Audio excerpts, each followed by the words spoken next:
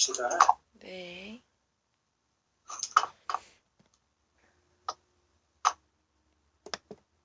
자, 유사성의 관계 또 나왔죠.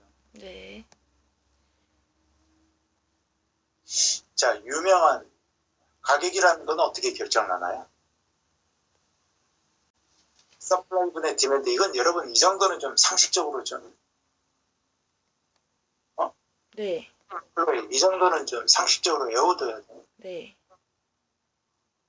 겨울에는 딸기 공급량이 많아요. 적습니다. 그럼 딸기 값이 어떻게 돼요? 비싸집니다. 한여름이 되면 가격이 상대적으로 낮아집니다. 왜 낮아지는 거예요? 수요에 비해서 공급이 많아졌기 때문에.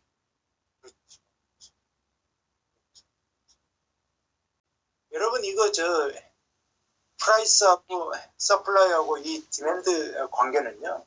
네. 그 사장 입장에서는 직원들을 뽑아야 되잖아요. 네. 그 다음에 근로자 입장에서는 좋은 회사를 찾아야 되잖아요. 네. 그거하고 똑같아요. 여기도 똑같이 적용돼요. 네. 노동시장에도 똑같이 적용돼요.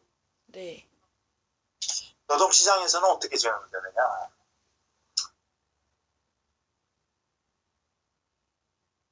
불과 뭐 한 달 전만 해도 사실 오프라인 직원 구하기가 하늘의 별 따기였단 말이에요. 네. 직원을 못 구해요. 나중에 이제 원인을 알아봤더니 대기업에서 인턴으로 다 들어갔어 보니까. 대기업에서 인턴 사원으로 다 들어갔어. 알고. 왜 휴학생이 없을까? 왜 휴학생이 없을까? 고민을 많이 했단 말이에요. 네. 왜 휴학생?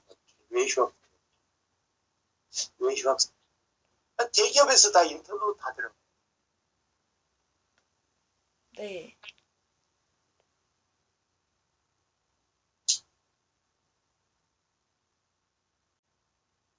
자, 사장이 직원을 못 구하면은 네. 직원들한테 대우를 잘해줘야 돼, 못해줘? 잘해줘야 합니다. 사람 구하기가 힘들면. 네. 요즘은 사람 구하기가 네. 그러면 사람 구하기가 수월해지면은 누가 누구 눈치 봐야 돼, 이제는?